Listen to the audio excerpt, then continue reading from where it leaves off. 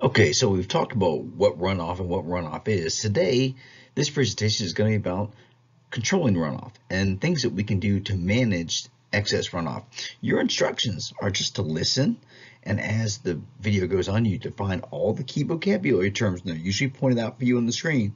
In addition, you must take some notes that explains the main concepts that are presented. So here we've got precipitation. And remember that water from precipitation does one of two things when it hits the ground. It either infiltrates, goes into the ground and becomes part of groundwater, or it moves across the surface as runoff water, which is any water that doesn't infiltrate and moves across the surface. The question becomes, how much of all of this water is going to infiltrate and how much is going to become runoff? And that's determined by a couple factors.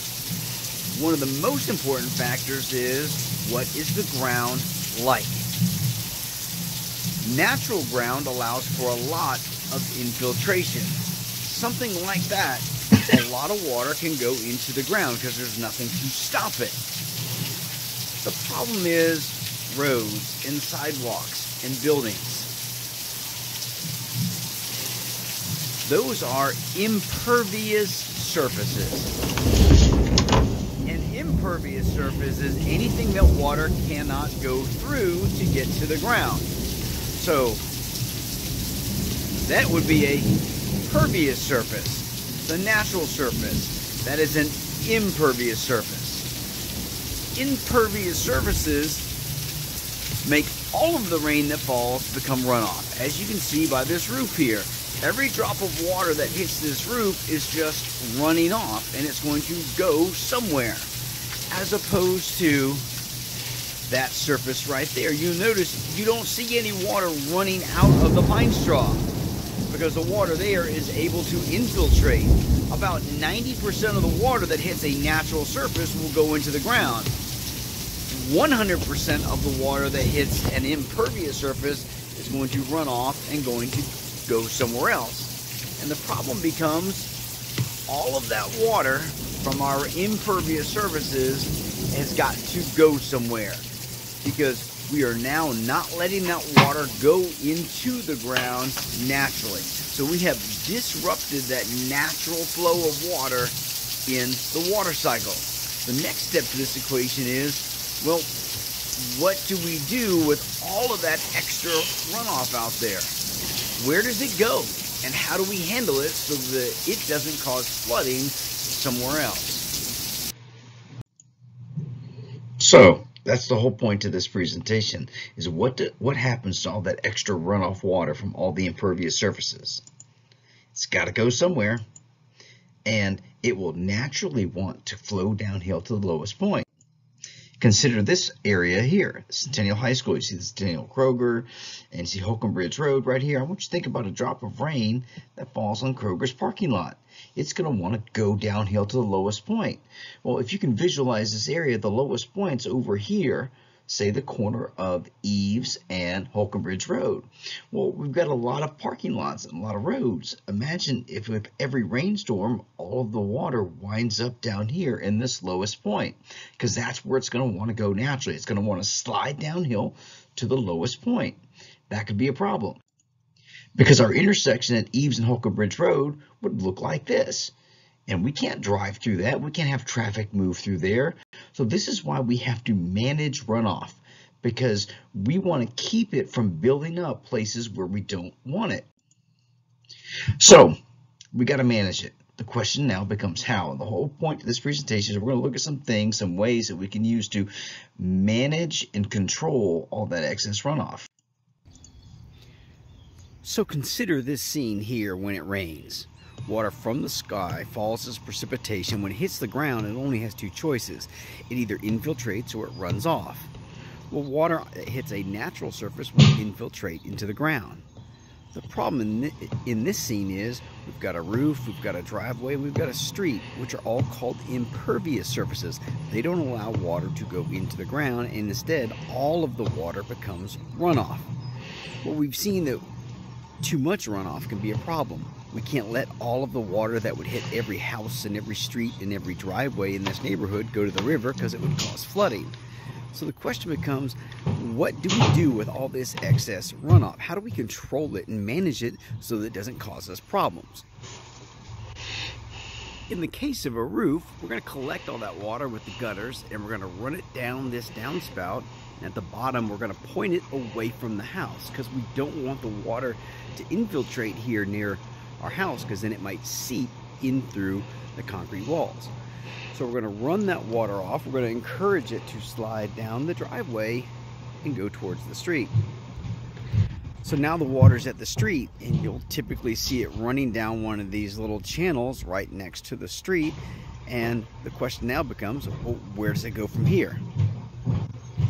At some point on the street, that channel is going to carry that water, and we're going to see it disappear into this object here. This right here is called a storm drain. This is not a sewer. Make a point to know that this is a storm drain. It carries storm water runoff. It carries runoff from precipitation. So the water comes down the street and runs into this, and in there's a pipe that will take this storm water somewhere where it won't cause problems. It gets it off of our street, gets it away from our houses so we don't have seepage problems, and takes it someplace where we can hold on to it and it won't cause us problems. That device, that storm drain, is not connected to that house. There is no water that goes from that house directly into that storm drain.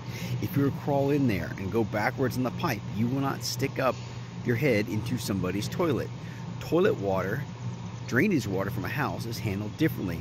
A storm drain only collects runoff water from precipitation. And the difference is runoff water is clean water. It doesn't have any poop in it or pee in it or chemicals in it.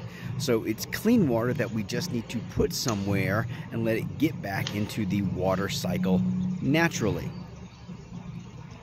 Now this, on the other hand, notice this is labeled sewer.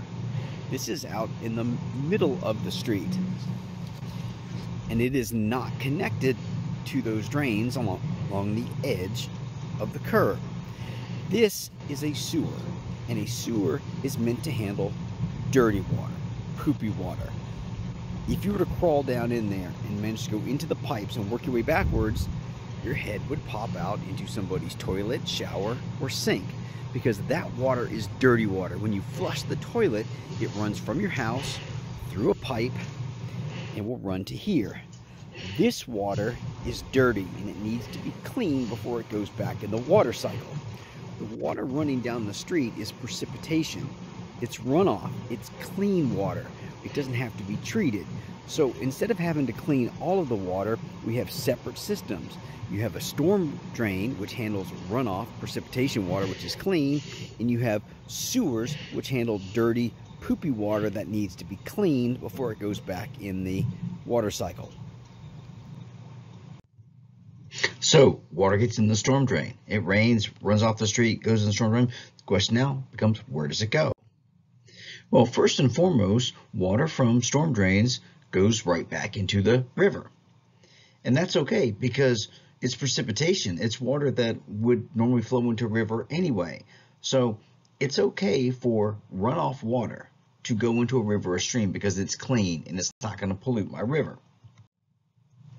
Matter of fact, on a lot of storm drains, you'll see signs like this, though, that say, hey, be careful, don't pollute here, because this water is going straight to the Chattahoochee River. So you have to be careful about what goes in that storm drain, because whatever gets washed down in there with the water will wind up in the river. So you should be very careful about things like trash going into a storm drain. And you should never, ever do something like this.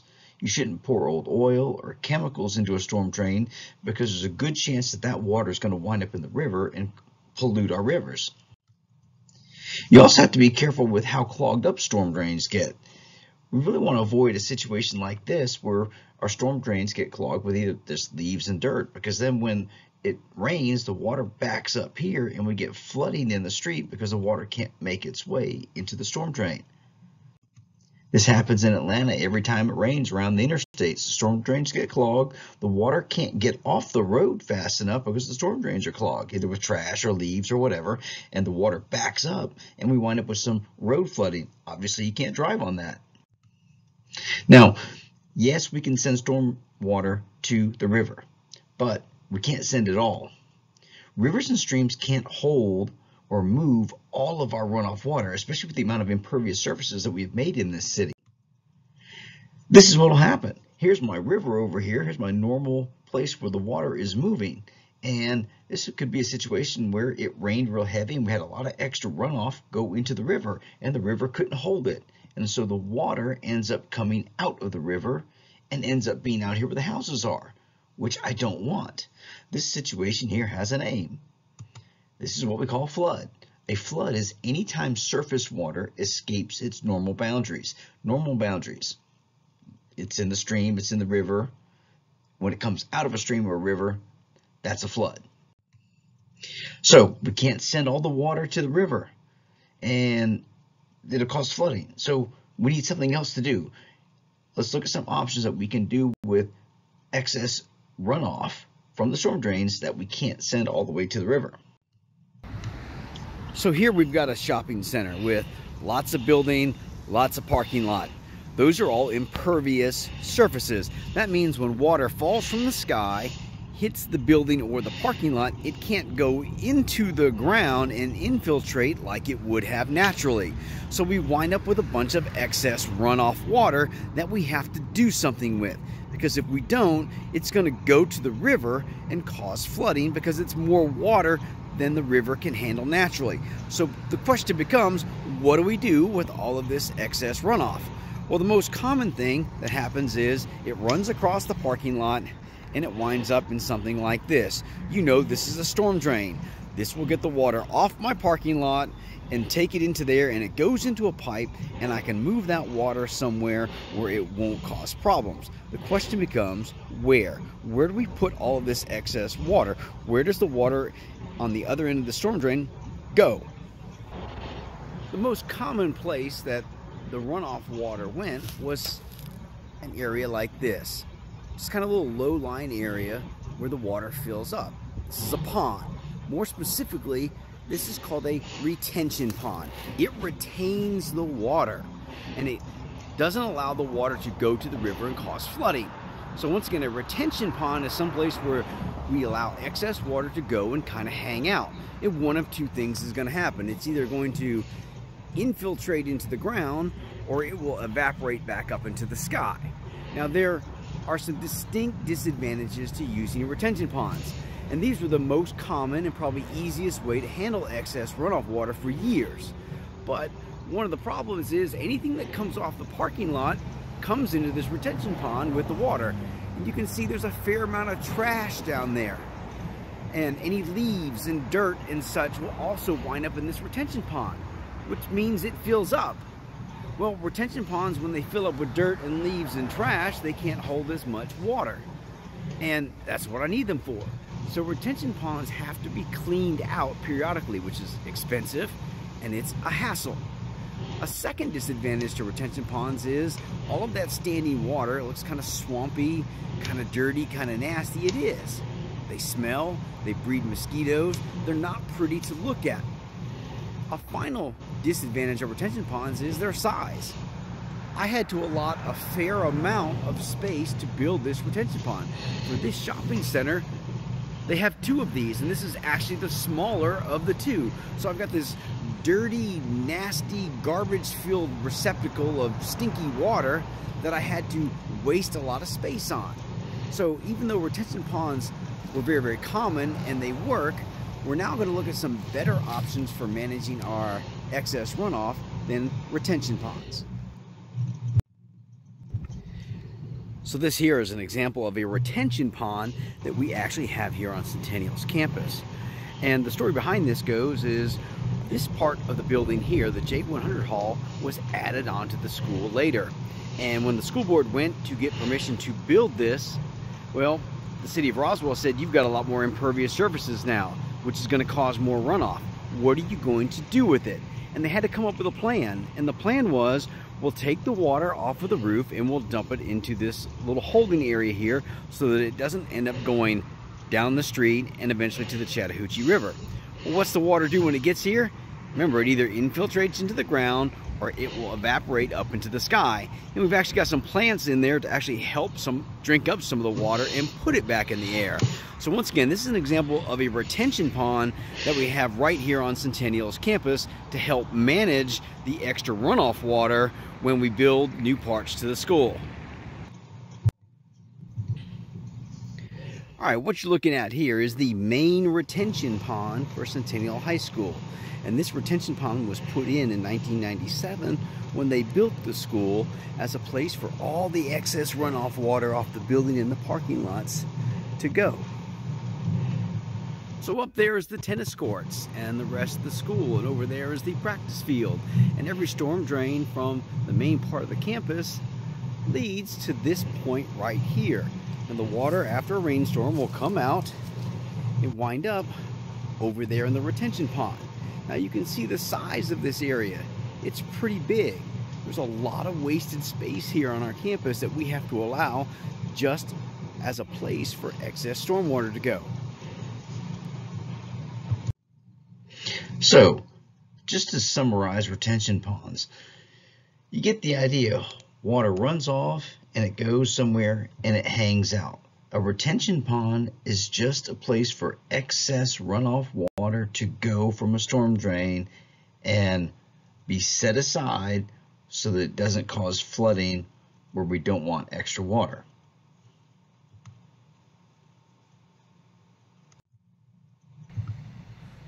So what you see back here behind me is called Martin's Lake, which is the big lake in the middle of the Martin's Landing subdivision right close to the school. And this is a really big neighborhood with lots of houses and lots of roads and lots of other buildings. And when they built this and they put in all these houses, they created a lot of extra runoff. And as we've talked about before, you've got to have a plan to manage that extra runoff. And here's what they did. They ran it all into this area here. So basically, this Martin's Lake is just a really big, fancy retention pond. As a matter of fact, most of the ponds and lakes that we have in our local neighborhoods are nothing more than fancy retention ponds. Because before this neighborhood was built, this was all woods and trees and plants, and the water would have infiltrated the ground. Well, once they built the houses and the streets and the roads and the parking lots, all of that extra runoff was going to end up going that way, which is where the Chattahoochee River is. Now you can imagine if all of this extra water wound up in the river, we would have a lot of really serious flooding problems. So once again, retention ponds are built to hold excess runoff water. So on this map, all these little blue dots are basically retention ponds. Every little neighborhood, subdivision, apartment complex, if you see a body of water associated with them, they weren't built there for looks. They were built there to handle excess runoff from all the new impervious surfaces. So any developed area, you build a parking lot, a road, a building, anything, you get man-made impervious surfaces. You've got to have something to manage the extra runoff. Otherwise, you're going to get flooding. So here I am outside of Tampa, Florida, and you know it rains a lot in Florida.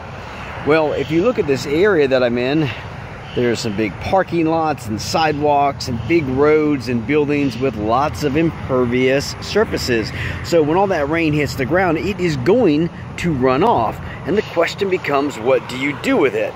Well, in Georgia, we would run all of that excess water into a storm drain and carry it to a retention pond and let it hang out there. Well, in Florida, they do something a little bit different. What you see in this picture is just a big, huge drainage ditch right beside the road. And what happens is the water just goes in that drainage ditch and it's allowed just to sit right there. And you can see it sitting right there. The reason they can do this in Florida is because the ground is so sandy. This ground is almost entirely sand. And as you know, water goes through sand very easily. So all of this water is eventually going to drain right into the ground, or on a nice sunny day where it's hot like it is in Florida, the water's going to evaporate. Either way, the water kind of takes care of itself. Now, we can't do this in Georgia because our ground is primarily made of clay, and our ground is really steep, so the water is going to run off someplace else. It's going to go to that lowest point. Well, in Florida, every place is pretty much the same low point, so the water can just sit in place. In Florida, it can infiltrate into the ground, whereas in Georgia, with all of this being clay, the water would just sit there forever. And then the next time it rains, more water would be on top of the old water, and before you know it, we've got a little mini flood, and my road is flooded. So in Florida, typically, they're going to use things like drainage ditches a lot more than they would use storm drains, because the water infiltrates the ground so easily because of the sandy soil. And you can see this all over Florida. The next time you'll go, you'll notice they don't have nearly as many storm drains. And it's not because it rains less, it's just because their water goes into the ground a lot more easily because it's sand. So a drainage ditch, let's kind of define what this is. It's kind of self-explanatory. It's basically just a low point where water is allowed to go and hang out so that it doesn't flood somewhere else. You typically see these beside roads or any other place that you want the water to get off of. We have one here at Centennial. It's kind of there beside the baseball field. We want the water to get off the baseball field pretty quick, and there's a little drainage ditch right there beside it where we allow the water, it's the low point, we allow the water to go from the baseball field and go into that drainage ditch. We don't necessarily need to build a storm drain there, because we're not talking about as much water as you would have, say, off of a parking lot or a major road. Now, there's some distinct disadvantages that I mentioned before. First and foremost is retention ponds take up a lot of space. Look at the size of this, and look at the size of this. That's a lot of space that you have to allow just to hold excess water. The second disadvantage is they're kind of nasty. They're ugly, they smell bad, they get filled with trash. They're not pretty. So typically, retention ponds are built in the back of shopping centers or kind of out of sight. So second big disadvantage, they're dirty, they're nasty, they're smelly, they're ugly. The third disadvantage of retention ponds is they have to be cleaned out because they fill up with so much trash that over time they can't hold as much water, and you need them to hold water. So you have to maintain retention ponds. You have to go in there, you have to clean them out every so often, and that of course is expensive and time consuming. So let's look at some alternatives. What can we do that's different than a retention pond? And you're going to start seeing some of this newer stuff even in our area. So here we've got a big shopping center, which is a big building, big parking lot, and every drop of rain that's going to fall on that building or this parking lot is going to become runoff because it cannot get through this surface into the ground. Remember that buildings and parking lots are what we call impervious surfaces that water can't get through to get into the ground. Well, all of this extra runoff has to go somewhere, and it has to be managed. Well, most of that runoff we're going to run into something like this called a storm drain, and we're going to run it through a pipe, and we're going to take that storm water somewhere and have to hold on to it so that it doesn't get into the river and cause flooding. Usually that's a retention pond. The problem with this is I got to build a pipe from here, and I got to allow some land for a retention pond. I got to hold on to that water for a long time. Well, this Target shopping center is trying something new and different, a little bit better alternative to building storm drains. So what they've done is build what's called a bioswale. A bioswale is a low-lying area that's filled with plants that allows for the absorption and infiltration of precipitation. Now the water still hits this parking lot, but it runs off, and instead of going into a storm drain, you see it's allowed to go through this opening here, and it goes into this low-lying area. And you see we've got some trees and we've got some plants here. And two things happen to this water. It either goes into the ground as infiltration, which is what it would have done before we built the parking lot, or these plants are going to help soak up the water through their leaves from the soil, and the water is then going to go back up into the sky via evaporation. So once again, this is called a bioswale. A bioswale is a low-lying area filled with plants that helps in managing excess runoff. So this is the new band room at Centennial, and this part of the building was added on after the school was originally built in 1997. And when the school board went to the city of Roswell and said, hey, we want to build this new building, give us permission to build it, one of the first things the city of Roswell said was, well, what are you going to do with the extra runoff? Because this is a building and all the water that hits that building is now going to become runoff. What are you going to do with it? Well, here's what was done. Originally, these were all parking spaces in here. But in order to handle the extra runoff that was caused by the new building, the construction company and the school board agreed to put in this little low-lying area here and fill it full of plants. And when it rains, the water is going to go in there and it's going to hang out in this area. And it will either infiltrate the ground or the plants drink it up and release it into the air. So this is an example of a bioswale that we had to put in on our campus when we built the new building that would have caused extra runoff. And the city of Roswell is very proactive about making you do stuff like this in order to handle the extra runoff from new construction. Here's the bioswale after a rainstorm, and you can see it works. You can see the excess water goes in there and it hangs out. That bioswale, I've never seen water in it for much longer than a day because it works, because the water goes into the ground so quickly and the plants drink it up and spit it back into the air via transpiration. Well, more recently than building the new band room was this addition that was put onto the front of the school, this extra little portico or lobby. And to build it, you had to get a building permit. You went to the city of Roswell and said, hey, we want to build this new part to the school. It's a little bit more roof, so there's a little bit more runoff. And the city of Roswell said, okay, you can build it, but show us a plan that you have to manage some extra runoff. And here's what the builder and the school system agreed to do. They made this little low-lying area here. They dug this out in the front of the school. This didn't used to be here. And you can see what happens. Water will run off the parking lot, which is an impervious surface, and comes down and hangs out in here. All of the water that runs off the parking lot and comes in here doesn't wind up in the river and won't cause flooding. So this is an example of how you can manage some excess runoff water, and it is required. So all of those things are options to control excess runoff and to prevent flooding. But what if we could prevent runoff from even happening? Then we wouldn't have to do all that stuff. Now, we can't make it rain any less. But what if we can make less water become runoff? Here's some options that actually decreases the amount of water that actually will become runoff during a rainstorm. Okay, so here we've got a CVS, a building, and we've got a big parking lot, which are nothing more than impervious surfaces. And every time rain comes down out of the sky, it hits these surfaces and it has to go somewhere because it can't get into the ground. Most cases, it goes into that storm drain and we have to take it somewhere and hold on to it so it doesn't cause flooding in the river.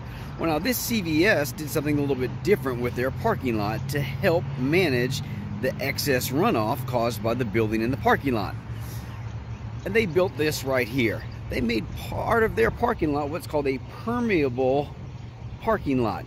Permeable, remember, it means that it allows water to go into the ground. And you can see this, that it's got the ground in between these pavers. So when it rains over here, the water can get back into the ground and infiltrate instead of becoming runoff. So this is another way that we can help manage excess runoff. It's by making what we call porous or permeable pavement, which allows water to infiltrate the ground and lessens the amount of runoff that we have to manage. So let's look at something else that can be done that will help allow water to infiltrate the ground, whereas it might have normally become runoff that we would have to manage with retention ponds and storm drains. So how can we lessen the actual amount of water that becomes runoff? Well, you can use something like this. This is an example of a material called a porous or a permeable paver. You see those terms interchangeably, and although they mean different things, they work the same way when managing runoff. Something that is porous has a lot of open spaces in it, and something that is permeable will allow water to go through it. So here's a material that they can actually use to pave a surface, as opposed to regular asphalt or concrete, which is an entirely solid material. You'll notice this has a lot of open spaces in it. So when it rains and water hits this, the water can kind of hang out in the open spaces in between. That means less water runs across the surface, and it's less water that we have to manage somehow. So that's an example of what we call a porous paver. You can also call these a permeable paver because water will move through them very easily. Something like this. And you can see almost as fast as I pour the water into it, the water goes through it. So this would be water that then is now allowed to go into the ground as opposed to becoming runoff that I have to manage. So this is a good solution as to how we can make less runoff. Now, there are limitations with this. You can see it's not a very solid material, which means that it can't be used everywhere. We can't pave a road with this stuff because a big heavy truck or cars that move very fast are going to squish it too quickly and break it down. Good applications of stuff like this are places where you don't get a lot of heavy use.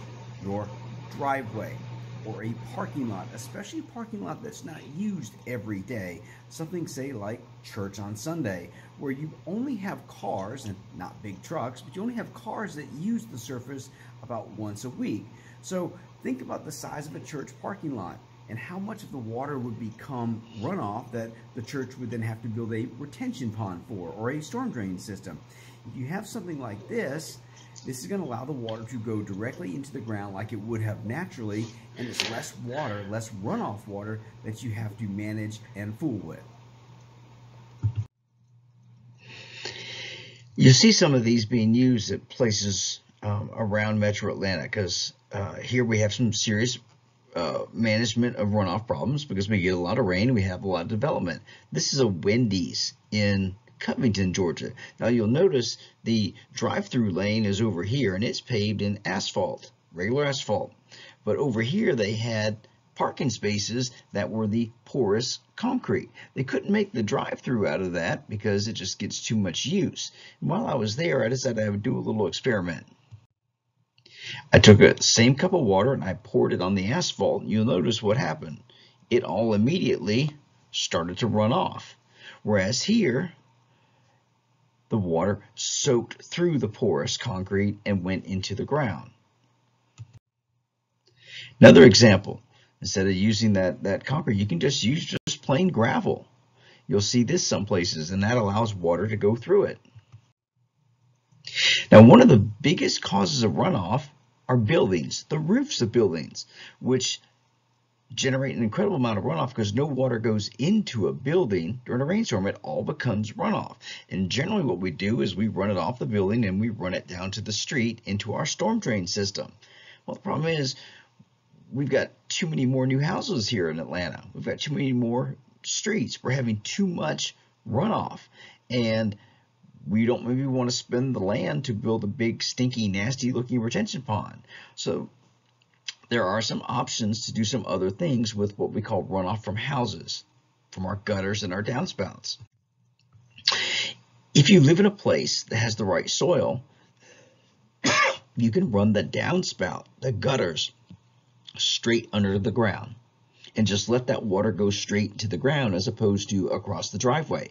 Now, this honestly is not a great option for us here in Georgia because for us in Georgia, we have clay down here and the water coming off of our downspouts wouldn't go into the clay quick enough.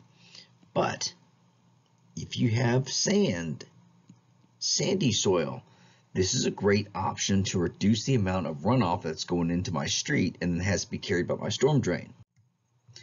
Now, here in Georgia, you'll see these gaining in popularity now. These are called a rain barrel. A rain barrel is just meant to catch and store runoff water from a roof. It keeps it out of the storm drain.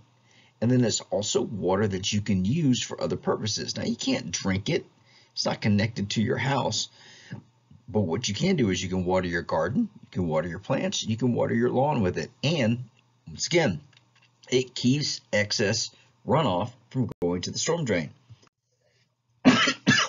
There are some places, especially places that don't have a lot of extra water, that are experimenting with catching runoff from a roof, running the downspout into the soil, and running it into a tank where they store it. And then they take that water and they use it in the house. Now, you can't drink that water because who knows what's run off the roof. It's not 100% clean and drinkable, but you could certainly use it to flush your toilet. You could use it even to take a shower. So this is a way that we conserve water and we cut down on the amount of runoff water that we have to manage somewhere else. Now, a green roof, we talked about these in the fall semester. We talked about how these help keep cities from getting too hot. They also help manage runoff water, because now water that falls and hits this rooftop here is hitting a natural surface. It's hitting plants that are going to help to soak up the water and then put it back into the air via transpiration. Whereas if that were a traditional metal roof or shingle roof or solid surface, the water would just run off the edge of the building. We'd have to collect it and do something with it. So these green roofs have more advantages than we realize. So here's some of the key vocabulary and concepts. You should ask yourself these questions. Do you know, or did you get the answers to, or the explanation for these questions? These are the main key ideas that were presented.